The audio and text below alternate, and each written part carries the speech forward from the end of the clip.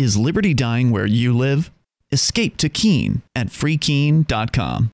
Good morning, everybody.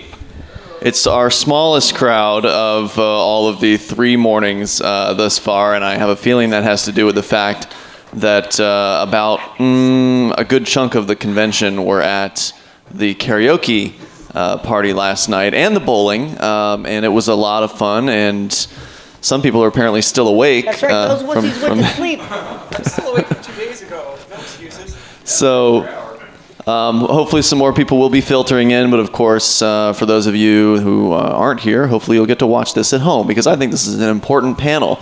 And Jonny Ray is going to be presenting this panel. I'm going to introduce him, and then he'll tell you about our wonderful all-lady panelists here this morning. These ladies are going to give you some perspective, because they've all been here for a long time.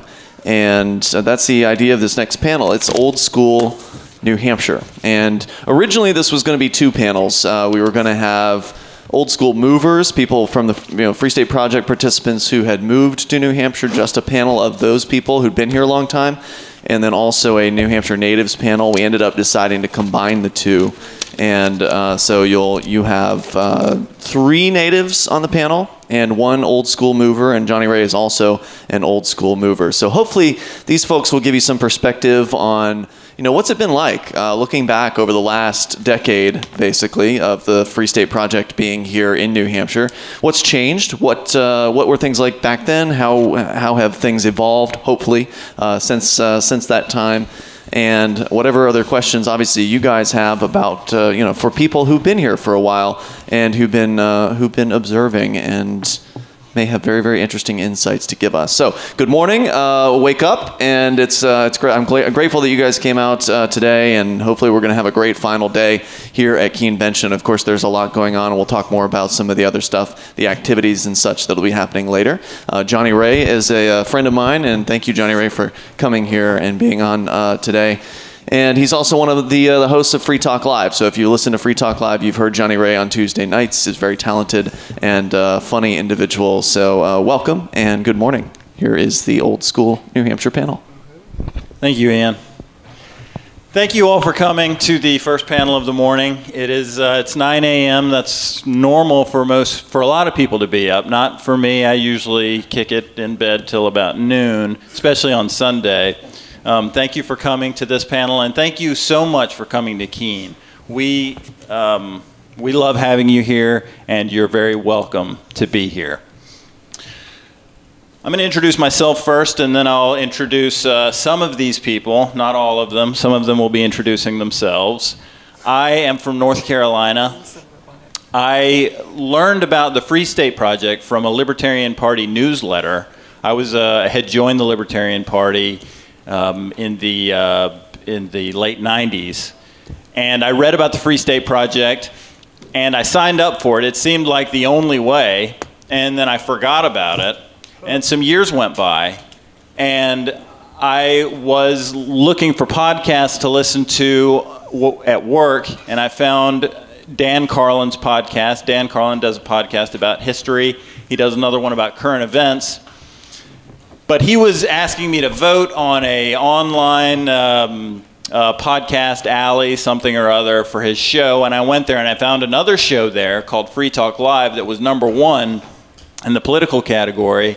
And I checked it out, I listened to it, and I was blown away because I never thought that I would hear what I was hearing on that show on the radio. And then, to my surprise, one of their sponsors was the Free State Project. And again, blown away again. So just some months went by. Ron Paul was making a bid for the candidacy for the Republican Party, and he was in New Hampshire. And I was listening to Free Talk Live every night. They talked a lot about Ron Paul. I expected him to do very well. He got about 8% in the primary, and I thought, well, I've got to go up there. I'm doing my thing here in Asheville, but what am I doing? I've got a purpose in life, and I think this is it. This is what sets this. I feel like this is what sets me apart from just about everybody else I know around here. And if I want to further my own self in this world, then I think I got to go up there and meet all those people and do something with them. I don't know what. So I came up and I just started out. At the time, there was some flag burnings going on. Anarcho Jesse was this guy who just came into town. He was a big thing in Keene, and years went by. Gold and silver, of course, were very big then, and now Bitcoin has eclipsed that in my mind, and I think for a lot of others. As I was thinking about what has really changed in the liberty movement abroad and in Keene, Bitcoin is the thing that has really stood out in my mind. I think it's going to change the world. I think it was kind of like the evolution of liberty in America was the internet and the Free State Project, and I think Bitcoin is the strongest factor right now for change. I'm very excited about that. So time went by. I've never been I'm probably one of the least active activists around here. I don't think I'm a natural choice to run this panel or to do what I do every Tuesday night, which is I co-host Free Talk Live with Ian and Mark. And it amazes me that I went there, that I came from Asheville just wanting to come up and see what I could do. And I've come up and I built a life here in Keene, and I get to work with Ian on a weekly basis. It's very exciting. So that's me. Directly to my left here is Nemi.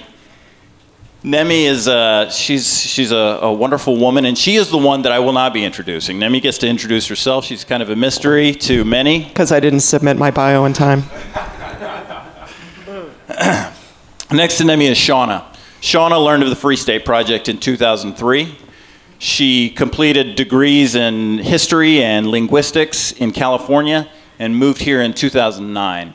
She's a collational engineer for a great company in downtown Keene. She's a fantastic cook, and she's about hip deep in homemade natural products. She's a big fan of your coconut derived things and peppermint and all that. Kate is the she grew up in Keene. She edits copblock.org. She manages the online store and writes the script for the police accountability report. Fantastic work, Kate. Lorri Rodier, I met in, 2010, something like that. Lorri is my employer. She and I work together, keeping the Monadnock region clean. We don't not just Monadnock, tri-state. Pardon me, the tri-state area. That's Massachusetts, Vermont, and New Hampshire. Lorri is she's a machine. She doesn't stop. And Lorri prepared a fantastic bio. Lori's the one, she's going to go a mile a minute. I anticipate having to put the brakes on her. I practice stopping a lot, I'm French, you have to... Fantastic. Lorri, thank you all for being a part of this panel. I really appreciate it. Now, the panel, I guess the last thing that I want to say about it, it could go two ways as I was thinking about my introductory remarks. On the one hand, I think of myself as a real slacker, so this is just kind of a toss-off, just a nice thing a nice, easy, lighthearted thing to get going at 9 a.m. on Sunday morning. But on the other hand, I think this panel has the potential to be incredibly helpful, very illuminating, because the people on this panel, they were here before this Free Keene and the Free State Project. They were here before all that happened. So they know what it was like before. They've seen it as it's progressed through the years, and they have a much better perspective on what actually the Free Keene people have accomplished here. Having said that, my first question for the panel is, how has Keene changed since you've been paying attention to it? This is for me first. Would you like me to introduce myself as well now? Yeah, Okay. You might have to remind me of the question because I'm only through one of my 3 cups of coffee for this first hour. My name is Nemi Jones. I've been in Keene 20 years. I came out of the hatch in Manchester, New Hampshire in the mid-'70s. Only child of a highly ranked military intelligence family. I think I'm genetically a rebel. I ended up being in foster care when I was a teenager. Well, I actually started when I was 11, so most of my older teenage years I was in foster care in New Hampshire. I went to college. I was on the radio. I ran a pot-smoking fraternity with graffiti on the walls. And then I moved to Keene 20 years ago. And I've spent the last 20 years living and working in Keene and having a family and whatnot. And I became involved with the Free State Project when a coworker of mine in Yankee Publishing. So you look like a liberty-minded individual. I'm like, what is a liberty-minded individual? I just like guns, whatever. And he would start slipping Liberty Forum stuff on my desk as he would go by. And then I looked at Free Keene. I was like, oh, Free Keene. Oh, they're rebels like me. They like getting into trouble, like me. And so I went and I checked it out, and I actually didn't like it when I first went. And that kind of ties into Jonny Ray's first question. So I went to the Manchester, the Merrimack Valley Porcupines over there. And became involved in Manchester and Concord and the Politico aspect of things for a few years, and then I came back to Keene. And while Ian was in jail for some civil disobedience that he had engaged in, I was put in touch with Mark Edge, who is apparently looking for co-hosts.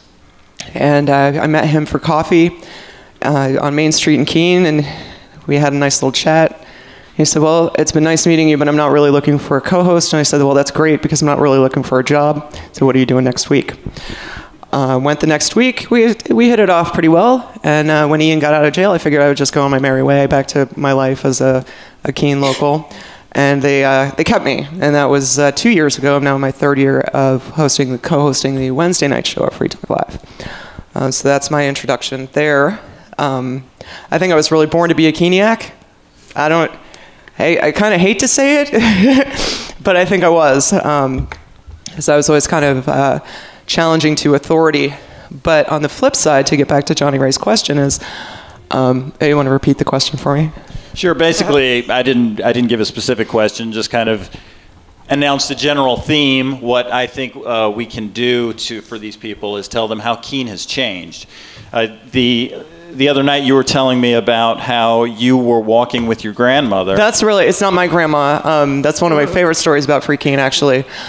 This was several years ago. It was during the famous boob painting incident on Central Square. Is anyone not familiar with the famous boob painting incident on Central Square? Okay.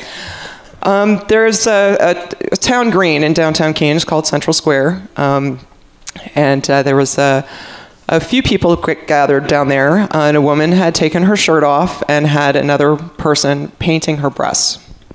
This is one of the old saws you hear from locals who complain about Free Keene. It's like, oh, they just like painting tits on the square. That's all they're for. An open container and drinking games at city council meetings, and they're just they're causing nothing but trouble. As it happened, when this was happening, I was walking downtown to have lunch at a decent restaurant downtown with a Catholic grandmother, a friend of mine who has 17 grandkids, right? And me, I'm an atheist, I'm a rebel. How we're friends, I don't even really know, but we are, and she's a great lady. And so I see what's going on. And my first instinct was to protect her. I don't know why. I still haven't figured that out. But she said to me, Nemi, I've seen lots of boobs in my life. I'm not going to be offended. So we got to talking, and my understanding of that time was drinking games, where's brown bottles filled with water in front of city council where people were arrested.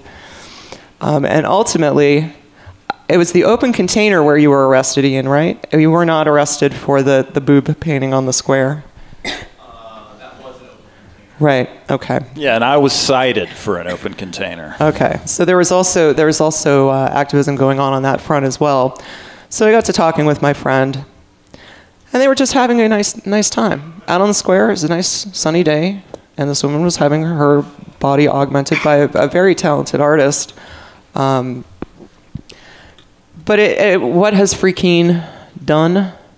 I think yeah. When you talk to the people that you know, another great benefit of the people on this panel, most of them, Shaunna and I kind of accepted, is that they have friends and family from every stripe.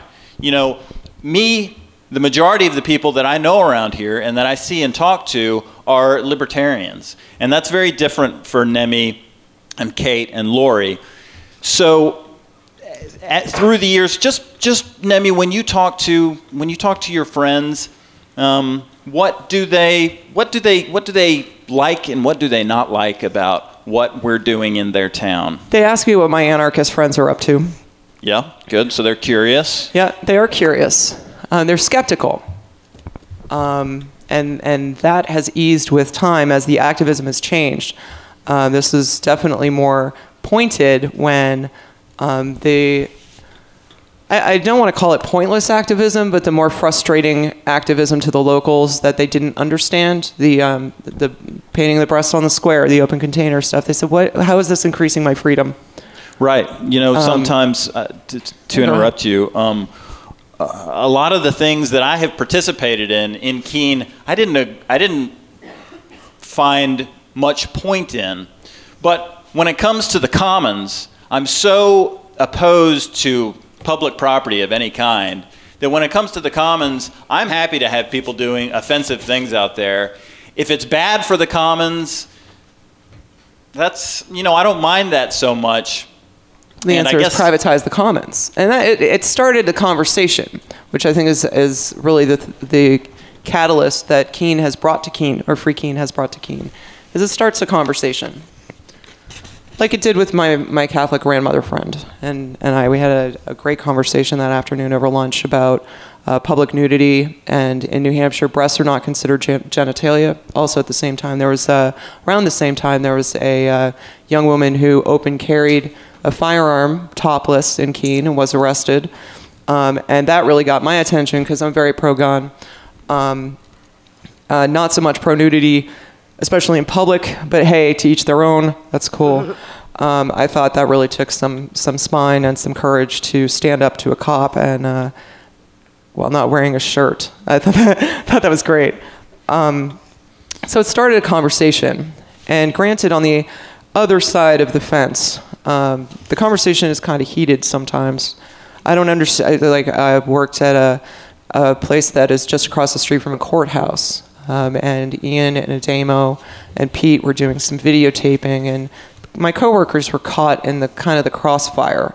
My friends were going, trying to ambush interview court employees, but my coworkers would also park in the same parking lot. So Ian and Pete and Ademo didn't necessarily know who worked in the courthouse and who worked in the building I worked in. So they would kind of try to ambush interview people, and that really didn't go over well at the paper stacking plant. So what has Free Keene done? I keep coming back to that because you told me that first thing this morning. It was going to be my first question. Well, why don't you think about it for a little while? I already have, and that's why I keep coming back to it. Okay, all right. Free Keene has started the conversation. It has divided the community.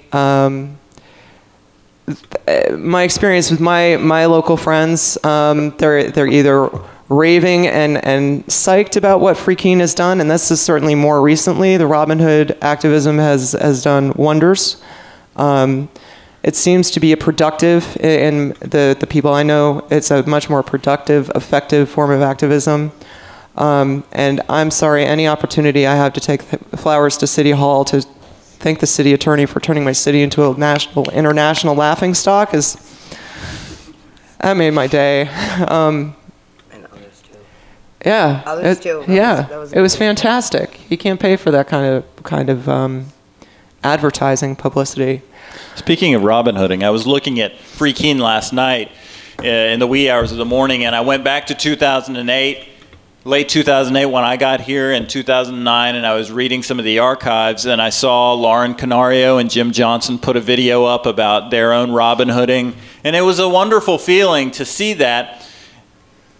The video that they put up, the person that they had saved had put a note on a forum, you know, like the Free Keene forum or something, thanking them. And it was just exciting to see so many years ago the beginning of Robin Hooding in Keene. Also, I'd like to take this moment to just tip my cap to everybody who is a lot more old school than me. And I've got a very incomplete list here. Number one, Ian, of course. Ian came here a little bit before me. And Lauren and Jim were the inspiration for Ian. Lauren, Jim, and Russell and Kat Canning were big inspirations for Ian to get here. And then I got here. And so those 3, 4, 5 people, I wanted to tip my cap to them. And that's all I have to say about that. Lorri, could you tell us a little bit about your experience with the Free Keene people and how you first came into contact with them, and tell us about yourself, of course, too? My name is Lorri Rodier, and I was born and raised in New Hampshire. And I first heard about the Free State Project because I lived in Keene.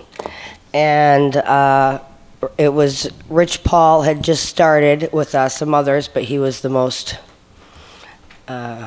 one that I could recognize. He was at the forefront. And started the 420 rally downtown in Keene.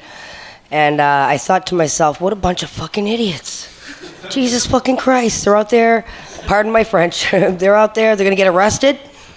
You're on YouTube now. Is that what you wanted? You're on YouTube. Now you're on YouTube. People are seeing you get high, blah, blah, blah. I don't know why you're doing this. And but I didn't say that because, of course, I didn't know who he was or where to find him. And I certainly wasn't going to go to that 420 rally that was going on down there because I wasn't going to be on YouTube. And a couple of weeks after that, it ended the big hoopla of it. And people were still hanging out down there and smoking pot. And nobody was bothering them anymore. But it wasn't as big. I went out for a drink for my birthday. And I stumbled across Rich Paul. And I was a little more Sprite than normal.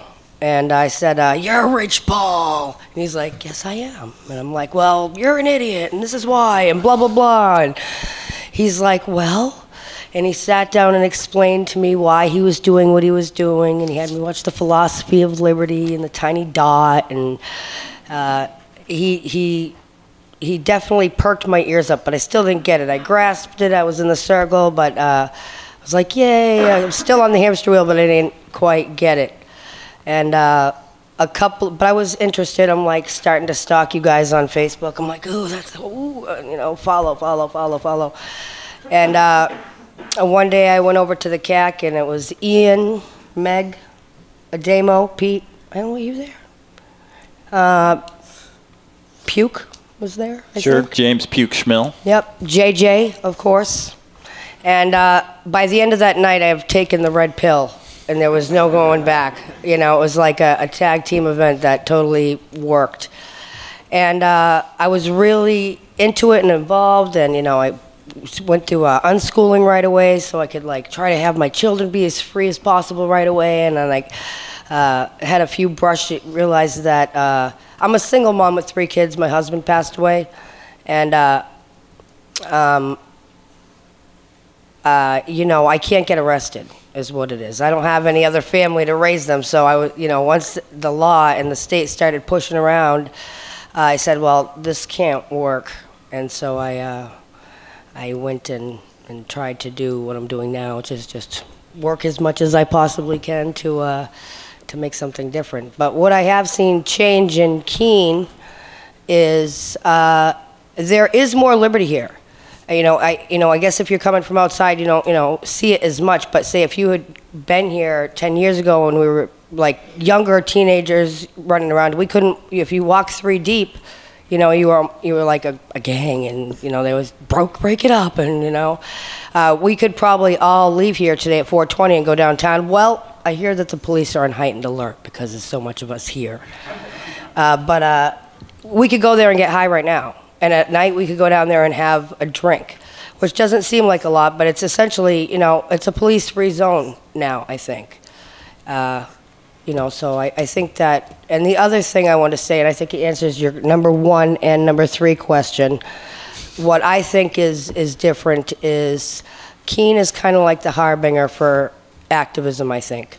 You see these guys come in like Ian and Russell and these people that just do these epic things that attract other epic people.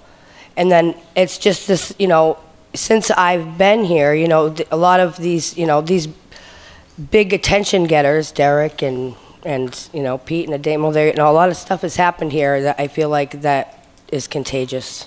So I feel like, Keenan's kind of like the harbinger for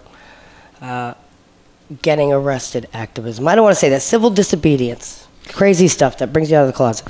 Thank you, Lorri. Kate, how do you feel that Keene has changed through the years, and how did you first become aware of the free Keene types and the freedom freaks downtown Keene? Well, when I was 15 or 16, I had a few friends say like, oh, there's a bunch of people smoking pot in Central Square. Let's go check it out. And I said no like 2 days in a row. And then the third day, my curiosity got the best of me. And I decided I'd go check it out. And I learned that there was more behind it than just smoking in Central Square, that there was actually a philosophy behind it.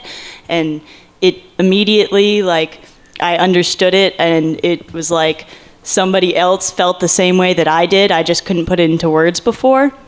And I think that it's changed, like, a lot of people, rather than just saying like, oh, I don't like what this government employee did and just leaving it at that, a lot of people have started thinking more and actually considering alternatives. And there's also a lot of people that have started using alternative currencies. And I think that it's just, the ideas are spreading, and a lot of people are becoming interested and getting involved, such as myself or a number of other people.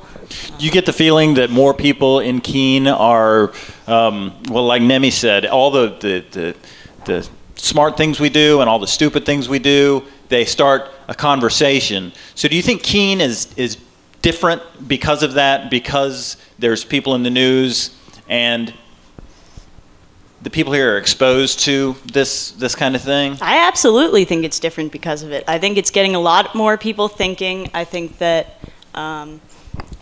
it's just like, it starts a lot of conversations, and I don't know. I really love that everybody decided to come here. Yeah, I agree with you there. One conflict that I have in my own mind is that I wonder if the whole liberty movement and the movement in America towards liberty is a deterministic thing. Was going to happen anyway, because that's the way the world has been going. Despite, some unsettling things that we see, the world has been going towards more and more individual liberty since the beginning. So why should anyone move from where they live and uproot themselves, which can be very chaotic, and move to another part of the country? And for me, first of all, I hold out hope that it's not purely deterministic and that we are really, really changing the world here. But even if we're not, then just being here with people who have some brains is huge. And that's what I love about being here. Shaunna, you're like me in a lot of ways. And one thing we share that's separate from the rest of these people here is that we're not from New Hampshire. You're from California. Do you have any special insight? Do you have any, has anything jumped out at you as you've thought about this panel discussion about how Keene might have changed because or despite of the free Keene type people here in town?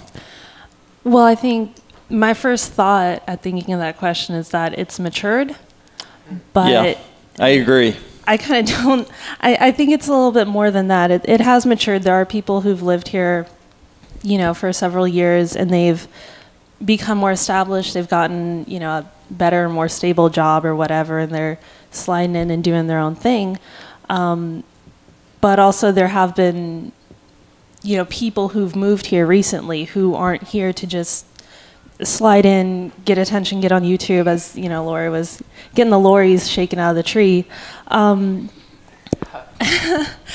but who are also here to live, and that's why that's why I moved here, was to live, not to do activism or, you know, break liberty out of its own tree or anything. And I think that's been a really good development, that there are more people who aren't moving here. And not to say that people who come here to do activism or who end up doing something that garners a lot of attention, you know, that's like the wrong way to do it or anything. It's not, you know, for me or anybody else to be like, you should straighten up and fly right and apply at JCPenney or something.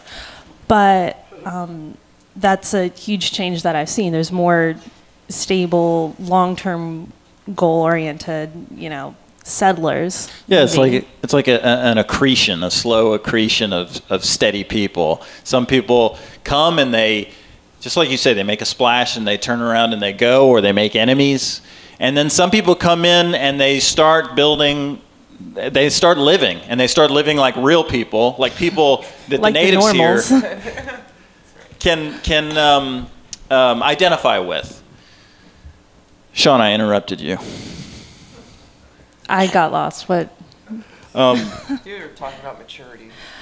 Yeah, ironically, I was talking about maturity. And that just seems like the biggest change that I've seen is that the type of people. And I think that's also because of the people who have stayed and who have seen it over and over. Seen somebody say, like, as soon as I get this starter coil on my car fixed, I'm sliding up there to Keene for liberty and, you know, set everything on fire.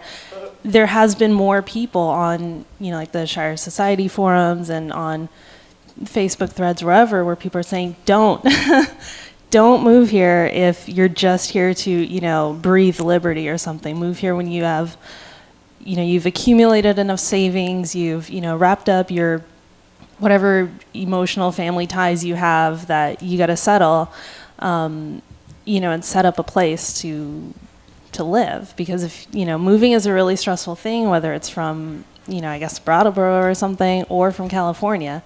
And if you're not moving here as if you were moving here for yourself and not for liberty, then it can be a really fun crash. Sure. Lorri. Yes, sir. Yesterday. Yes. Nope, 2 days ago.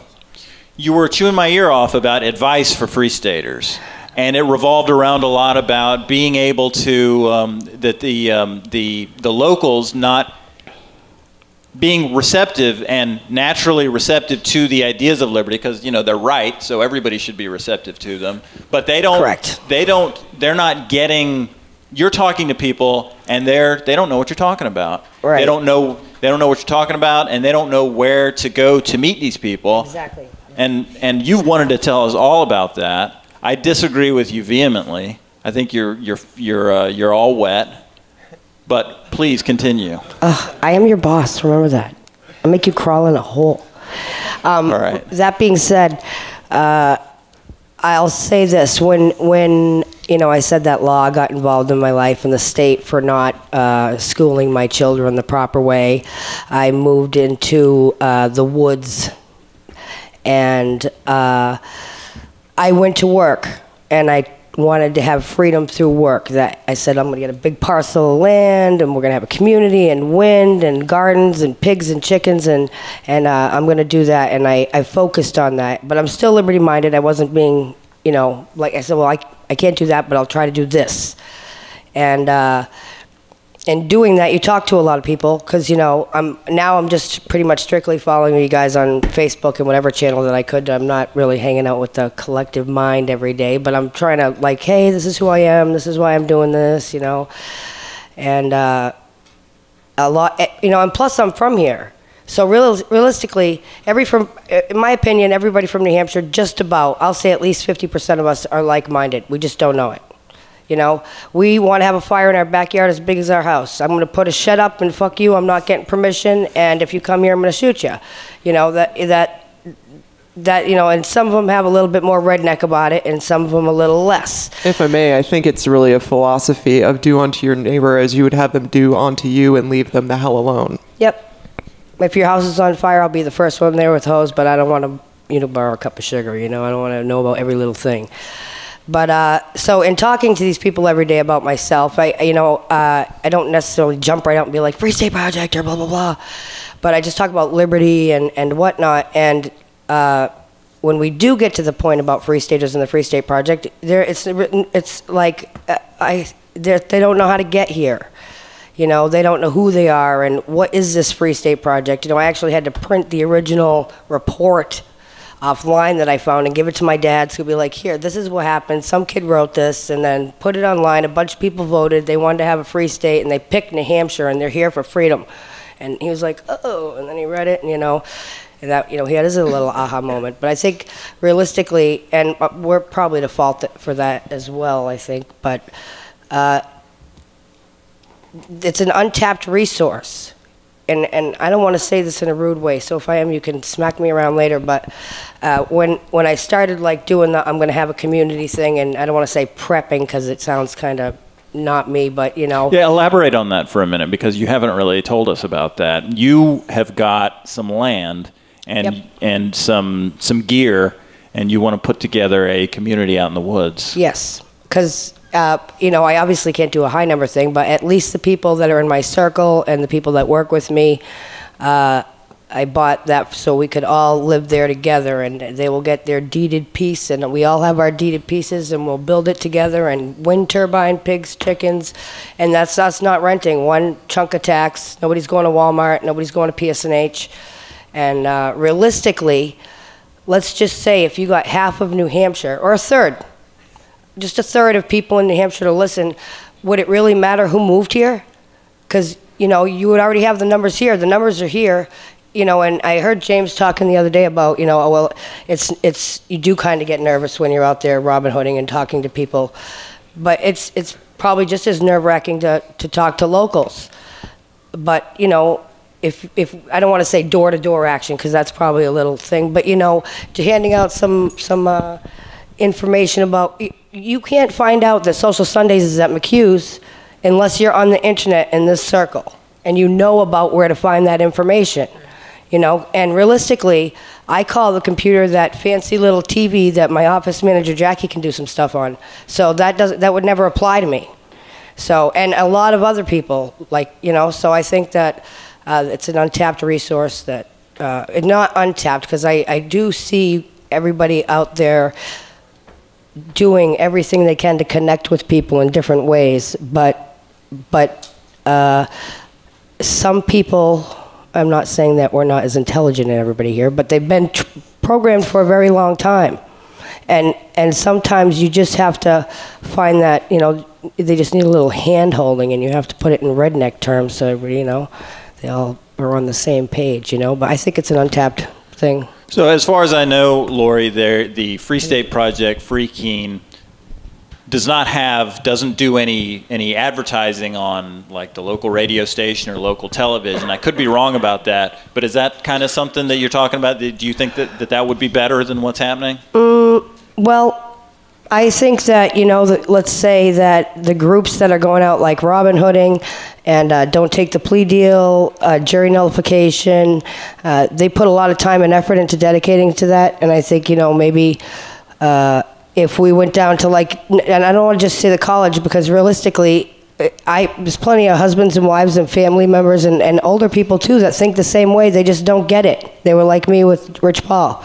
This fucking idiot getting arrested, blah, blah, blah. Why, what do you mean? Who'll pave the roads, blah, blah, blah.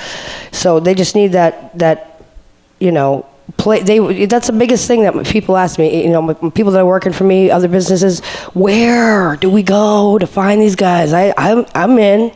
I don't want to know about it. And, I think maybe more public, maybe, I don't know how you'd go about that part, handouts and maybe some, open lists, and the Keene State has a bulletin board, and downtown has there's different bulletin boards where you could post where, you come meet your local, come to Social Sundays. Right. These are our open events in Laconia, and these are our open events in Manchester, and these are our open events in Keene, and this is how you can come meet us, Thank you, Lorri. Shaunna? I'm here. How is Keene and the sentiment here, the Free Keene inspired sentiment, the liberty sentiment, how is it here compared to, say, Riverside, the Riverside, California that you remember? It exists. It exists.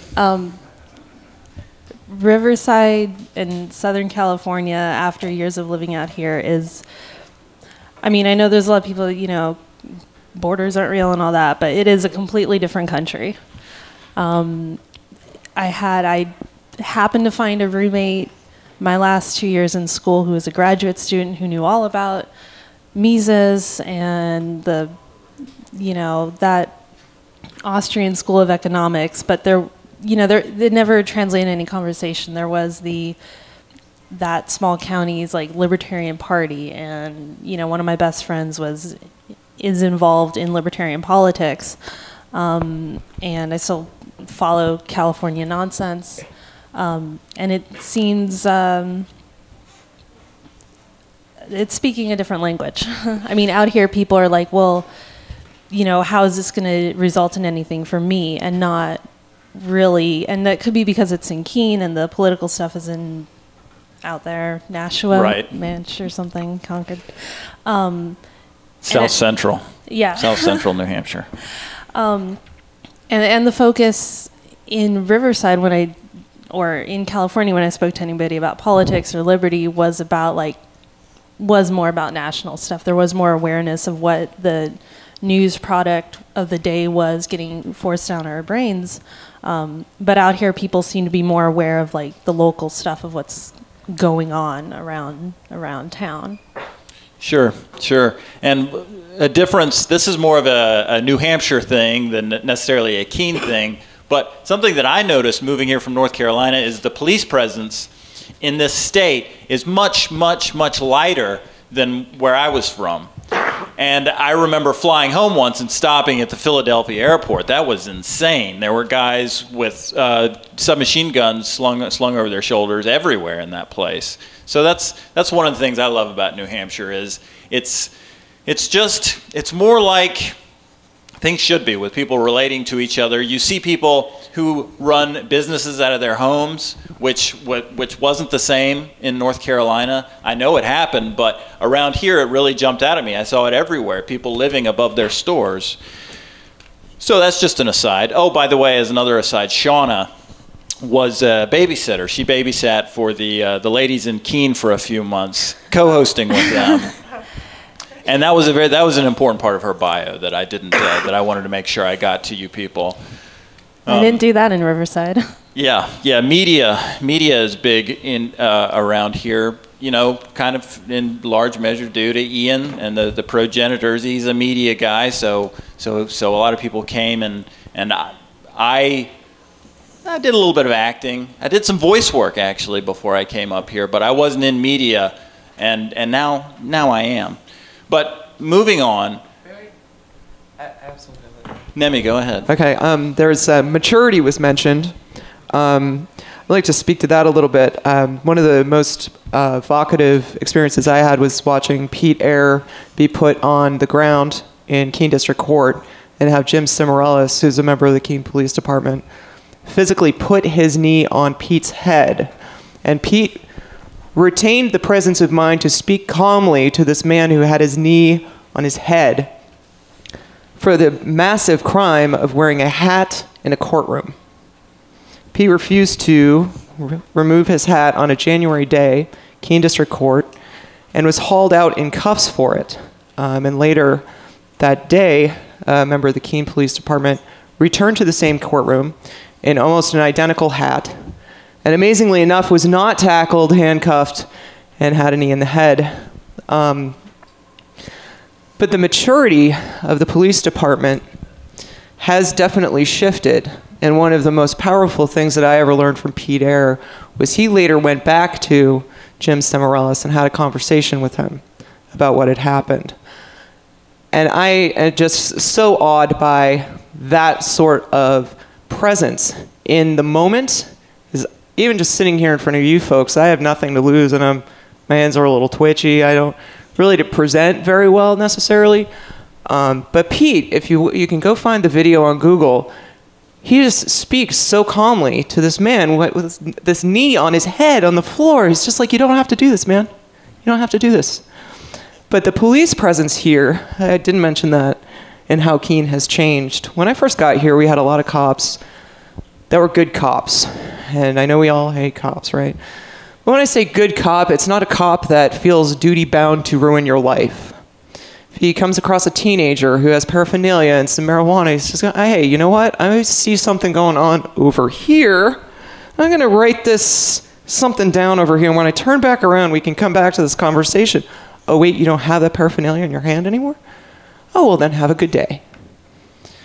The Keene police force at this point, and this actually coincides with, but I don't think is caused by Free Keene or the Free State Project's arrival, the Keene Police Department has really evolved into a military-style police presence in Keene. Oh, no. Where 20 years ago when I first arrived here, if I was pulled over, I might be pulled over by one cruiser with one cop.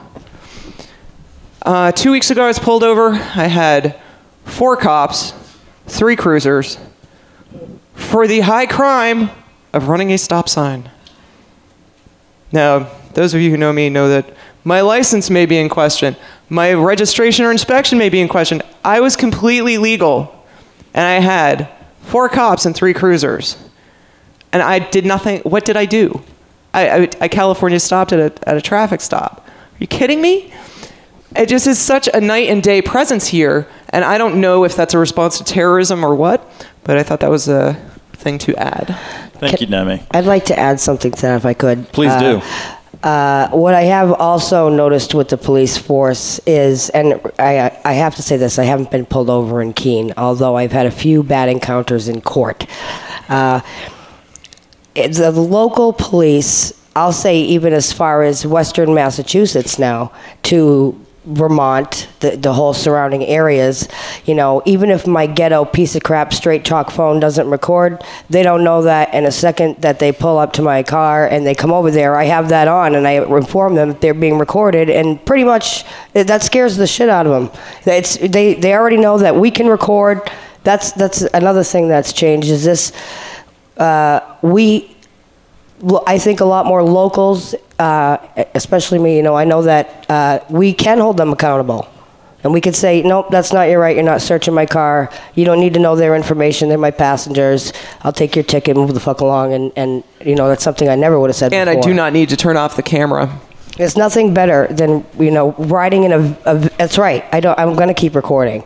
And riding with my van full of workers who are not really liberty-minded to cross the New Hampshire-Vermont border, and the Border Patrol is waiting there.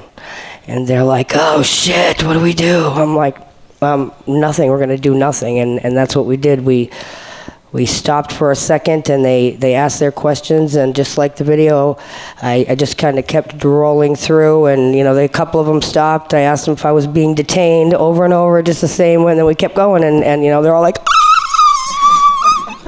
you know, so yeah, that's what's changed, I think, here for me. And I see that other people too, that, you know, other locals I know, like I have this girl that works for me, knows nothing about liberty at all, and she knows for a fact that she can start recording and save herself, you know, and you give that to somebody that could help her, you know. So I think that's what's changed with the, you know, the accountability. Thank you, Lorri. Now, before I forget, Kate, I want to ask you some questions about your new home and how that compares to Keene. But before I do, I wanted to add on to what you said, Lorri. Yeah, when we moved here, we moved in, it was me, Will May, Cooper Travis, Anarcho Jesse. We moved into this house on Church Street in Keene, and we had a great time. And times were different then. It was more, I think we partied a little more, and the activism was kind of weird. Again, I didn't do a whole lot of activism, but there was flag burning and so forth, and drinking on the square, which I did do that. But we moved in with a guy who was not part of our movement. He was an Obama-ite. He was a college student, and I remember one day him going out, and he got into some kind of encounter with the police, and because of his living with us for so long, he got away from them safely. because he told them, he said, I'm a libertarian and I know my rights. And they said, forget this guy. We'll just go bother somebody else. And now I started volunteering at one of the retirement homes here in town, and his grandfather is there. And his grandfather used to distill moonshine in Arab lands when he worked for Aramco, the oil company. So that's a connection, and a friend that I have here now in Keene, and all of us who have moved here have sort of have put down roots, and it's a fascinating development. Everybody's life is a journey, and I'll stop right there. Kate, I've been talking about California and Philadelphia, and I think maybe a more scientific comparison would be between two different towns in New Hampshire, right? So you've been living in Laconia, am I right? Yep, since May. Since May. May, let's see, January, February, March, April, May, June, July, August, September, October. So like about half a year, something like that. And what is the Liberty presence in Laconia like, and how is everything there different from Keene? Tell us all. Well, in Laconia, there are some other Liberty and where is Laconia? Laconia is north of Concord, right? It's kind of considered sort of sea-coasty or lakes region, right? Yeah, it's lakes region. Yeah, that's where the first Pork Fest I went to was, up in the lakes region. Really? At Gunstock. Yep, Gunstock. So again, I interrupted you. I apologize. Tell us about Laconia. All right.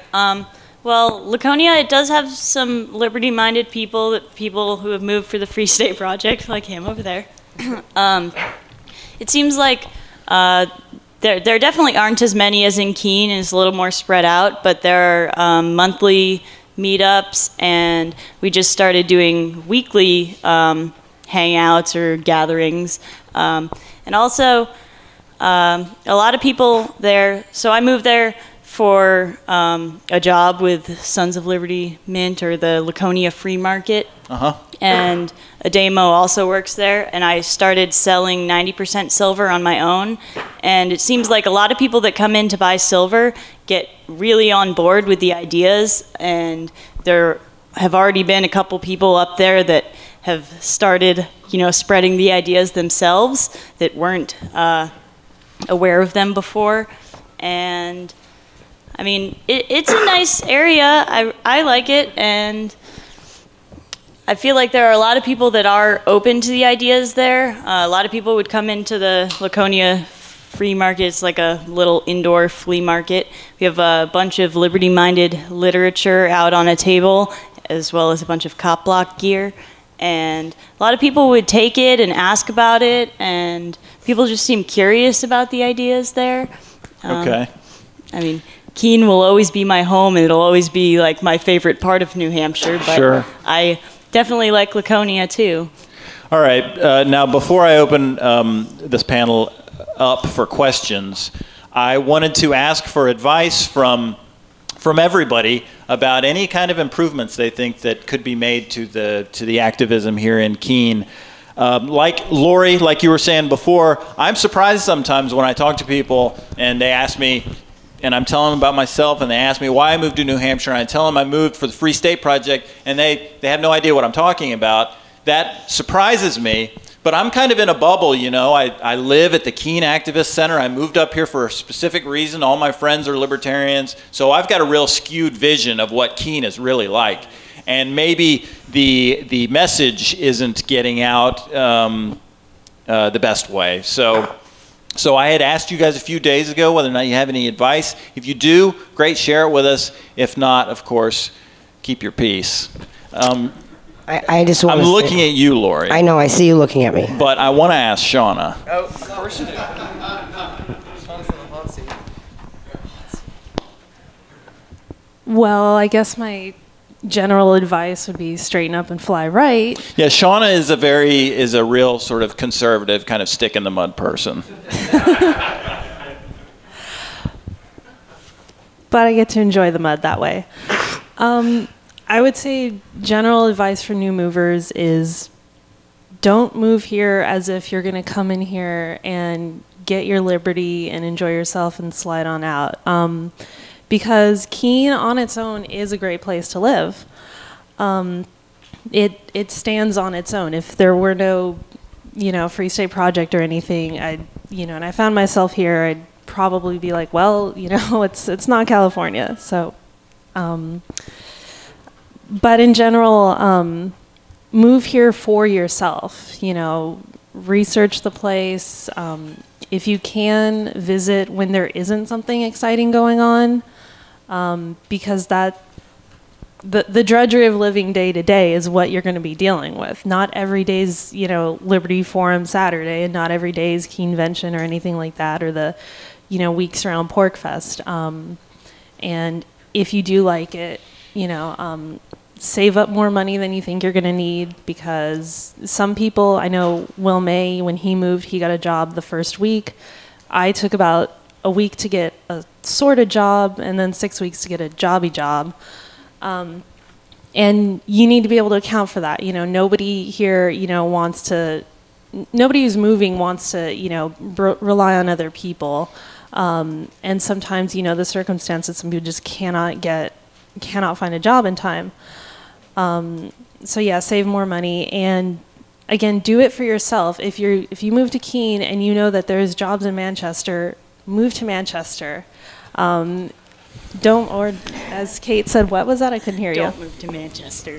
Why not? I'm thinking about moving. Because when you flush your poop, where does it go? Well, okay. I just want to say, well, this is what it is. At the end, when I started and I kind of stepped away and was doing my whole work thing, I said, what's their end game? What's the end game? The end game, well, it's no government, or little government as possible. And how would that affect me and my family and my kids if that were to happen tomorrow? I would not be doing well. And realistically, there's a lot of liberty-minded people, but there's a lot of rednecks out there too, and other people that just don't get it. And when there's no food in the grocery store, shit's gonna, that's how I looked at it. And I said, well, I'm gonna work as much as I can, get the chunk of land. And I think you do have to get a job, but you can also meet local New Hampshire people, do a handshake deal for land, make monthly payments, barter for it. It's how I got my place from another New Hampshire person.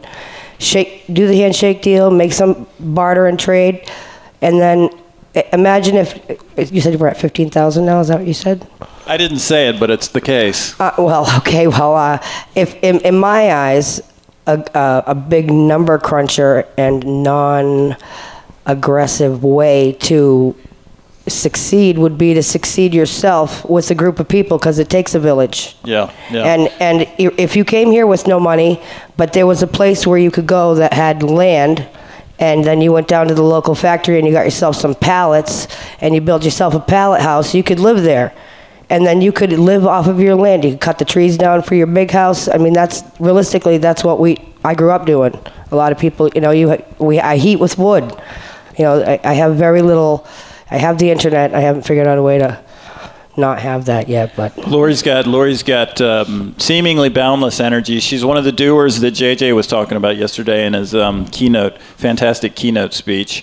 Now, I would like to open the panel up for questions now, unless anybody else on the panel has something that they want to say before I do. Yeah. Go ahead, Nemi. Advice: Free Keene should not change a thing. Good. I like it. It's moving in a good direction. I don't think. I think the seeds are sown insofar as there are people in Keene that if Ian Freeman says the sky is green or blue, they will pass an ordinance to say it's green. There are just some people who will not be won back, or could not be won in the first place.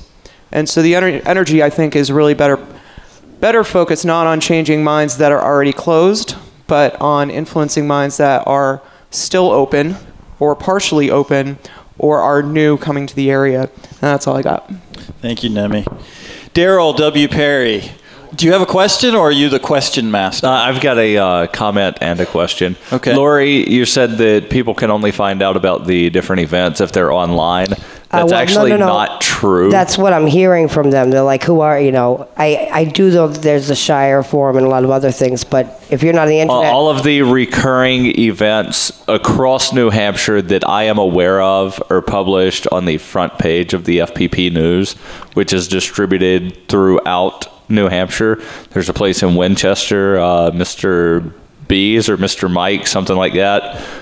Some gas station that like everybody in Winchester goes to. They carry the newspaper. About half a dozen places in Keene, places in Match, Laconia. But we have to bend over and pick that up. I mean, not many people are going to look down and know what FPP is.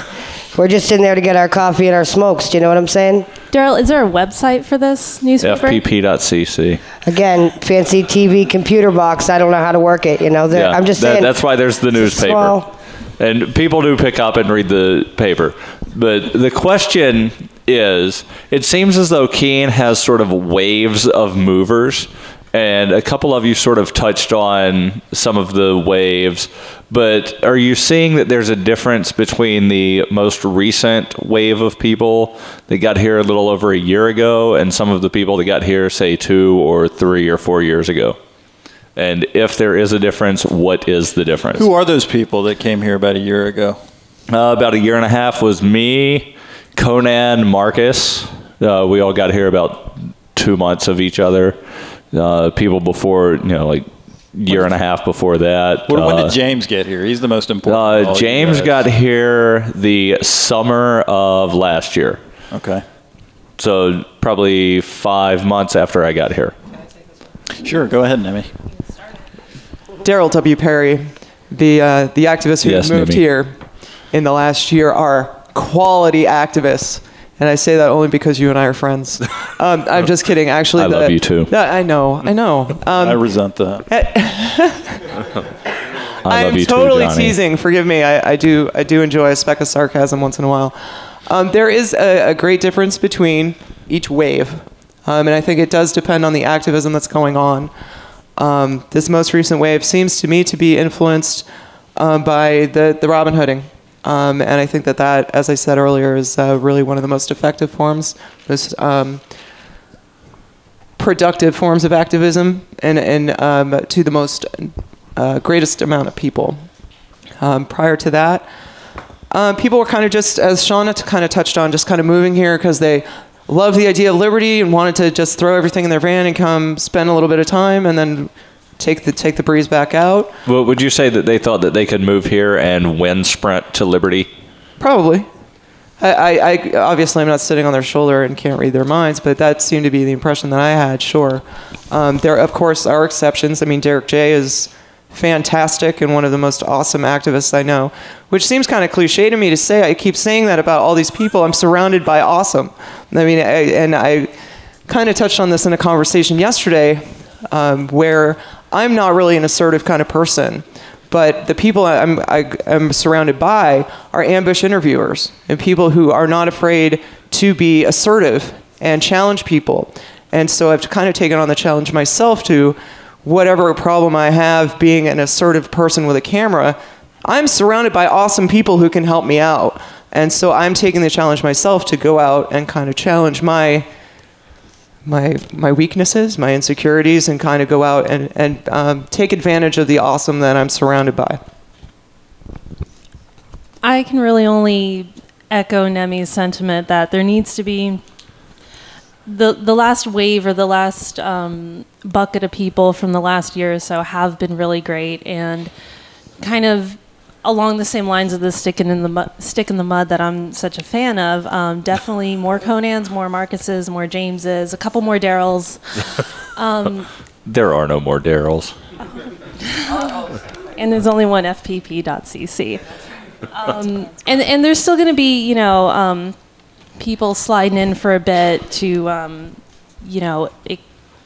a learning experience about reality or something. And that's fine as long as there's more steady, stable, long-term settler type people moving in to be able to absorb that. That's all I got. Thank you, Shaunna. Thank you, Daryl. Thank you very much. And just to add that I think that Derek is doing a lot more for Liberty now that he's putting out daily newscast and a twice weekly radio show than he was getting arrested. Thank you, Daryl.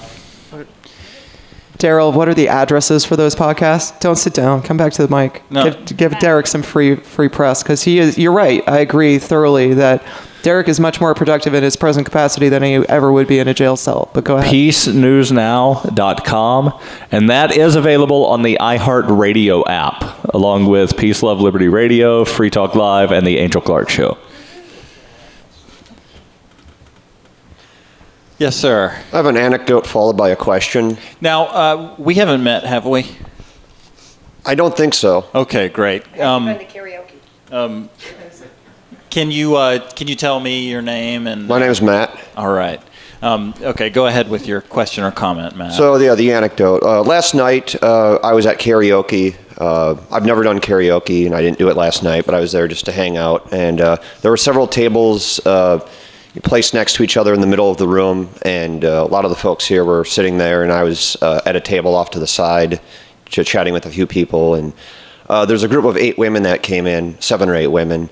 And it was the 40th birthday of one of them, and her younger sister, just comes up and starts, I think, flirting with me. And so basically we were talking for a few minutes, and she was asking, what are all the people that I'm with, what are they all about? And I was explaining the Free State Project to her, and she hadn't heard of it at all. And right. She said she was a local person. She's a mother of 3, and and I think Nemi knows what I'm talking about, because she was looking right at me, or at the TV right above me, but I don't know if she was lip reading or if she could hear what I was saying, but it seems like she was, I don't know if she was just mildly amused or something about just me trying to explain the Free State Project, but I got the sense that she kind of knew what was going on and so forth. But so my question is, after explaining the gist of the Free State Project, how is it that local women didn't put the 2 and 2 together, that these are the same people that are doing these high-profile things like Robin Hooding,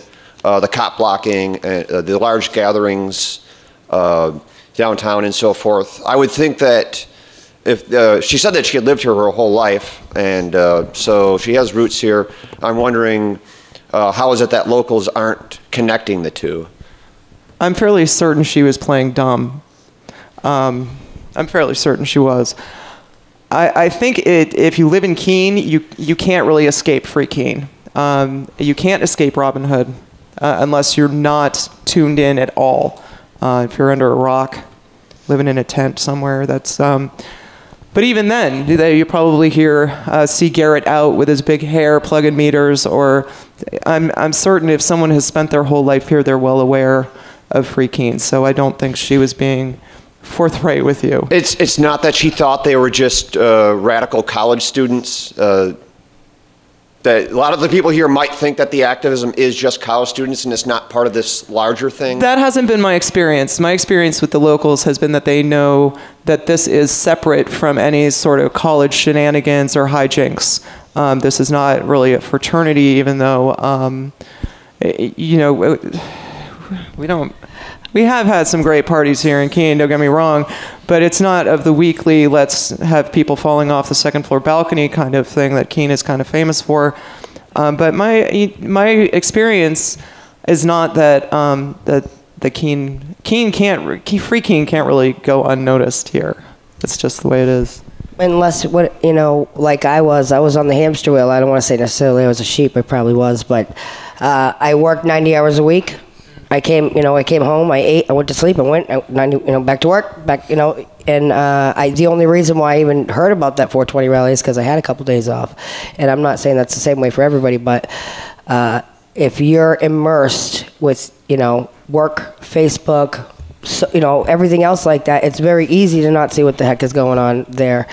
And I think that people firmly believe here that the Keene Free Staters have nothing to do with the college kids. I think that they know that they're their own entity and are here for freedom. They just don't know what that means. Thank you for sharing that, Matt. Yes, sir. My question is sort of about demographics. Can anyone give me a sense for the proportion of Free Staters free Keens and non-free Keens? In other words, if you're pulled over by a policeman and you say, I'm a free stater, is he going to, lock you up immediately, or is he going to go, whoa, okay, versus, meeting someone just on the streets and they ask you, what are you doing here, and you just say, I'm a free stater. What's the general reaction you're going to get from the population? In Keene, they have a notation in the database when you are arrested for gang affiliation, and there is a free state non-violent category. Really? And I took great issue with that because I'm a native, so I can't be a Free Stater. Why am I in the Free Stater gang? So I'm actually a known associate of the Free State Project. So what is the reaction when I'm pulled over by a police officer? I guess I get 3 more cops and 2 more cruisers because they probably know I'm going to send out a text or make a phone call to Pork 411, which is a service that'll send a voicemail to 2,000 people as soon as the voicemail is concluded. We have walkie-talkies in Keene. We have a good cell phone service, cell phone circle in Keene. So that may well be why I got such high attention for my California stop. The reaction seems to be mixed when I talk to people, and it doesn't seem dependent on age or sex necessarily, gender, excuse me. It really depends on the dependent factor I see is how much government has intruded upon the person's life. If it's someone who has gotten nothing but good from the government, or very, very few negative interactions, they're generally like, well, what's this all about? So what's even the point? Isn't government great? But if someone's really been kind of screwed over, or government is starting to further step into their life when they haven't done anything wrong, they seem much more receptive to, so what is this? And what are you guys doing? Hey, that's really cool. You mean your friend left a couch on his front lawn and just kind of stuck it to the city? Wait a minute, they came after him to take his license away? This is all ridiculous. This is BS. So tell me more about what you do. And that's where it's, I think it's really the people who have been personally affected by it who respond the best. That's, I think you raise a question that a lot of people have. I certainly do. What is it going to do to your interaction with the police? How is it going to affect your interaction with the police when they know who you are and what you're about? And the debate, I guess the arguments for either side is, number one, the first thing that I think is that it's just going to be worse for you, the potential, the mundane, the citizen, the non-police officer. It's going to be worse for you because you're demonstrating to them that you're on the opposite side and that you're their enemy or some such thing. But in fact, I think this is not the case. I think that the police and the Free Staters are kindred spirits in an important way, that neither one of us is going to tolerate being pushed around and told what to do and being forced to live life a certain way. I think the potential police officer looks at the world and he sees the great masses being kicked around and he says, well, I don't want that for me. And there's only one way that I see that I can get a different life, and that's to, be the guy kicking the rest of them around. But I'm a good person and I'm not going to do that, or something like that. So I think because of that the interactions that I have when I get pulled over, I think they're much better for me. When I was pulled over by a state trooper and he didn't like me, and it was obvious, he made it plain, but I didn't get a ticket.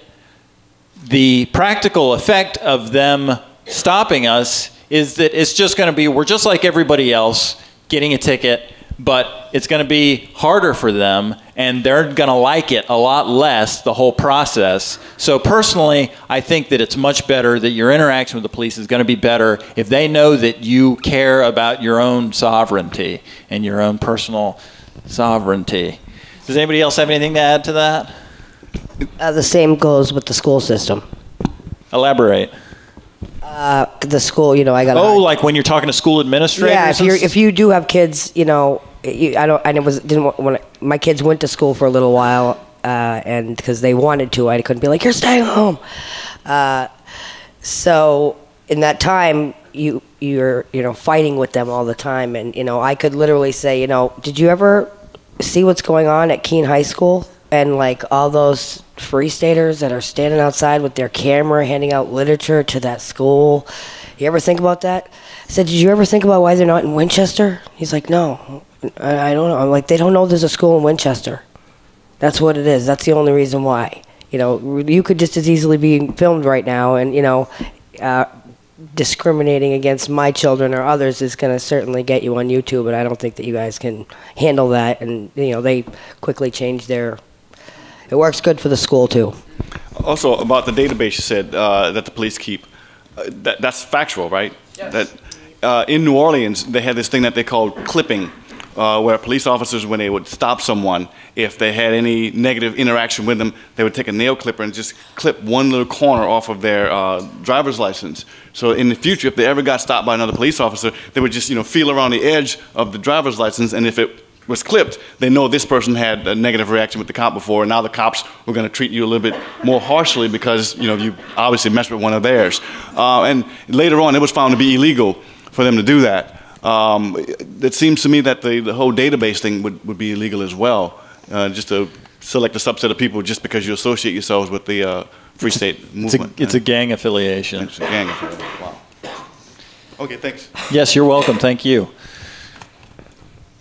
That's all that I have for you. I don't. I want to thank everybody again for coming to our panel. I enjoyed it thoroughly, and thank Nemi, Shaunna, Kate, Lorri. Thank you very much for coming. Wrapped it up.